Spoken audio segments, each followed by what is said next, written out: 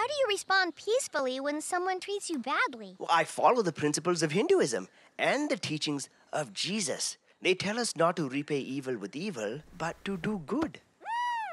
In fact, all major religions have their own version of this truth. Hinduism, Christianity, Judaism, Islam, Buddhism, some call it the Golden Rule. That's about treating others how you'd like to be treated, right? Yes, have you ever heard of turning the other cheek? It means repaying hostility with kindness. But wait, what if the other team at camp started it? Asking for a friend. They may have been the aggressor, but as the proverb says, whoever strikes the second blow starts the fight. Tell me, child, did getting revenge help you, your friend have the camp experience they wanted? It's been a disaster, and all our projects are ruined.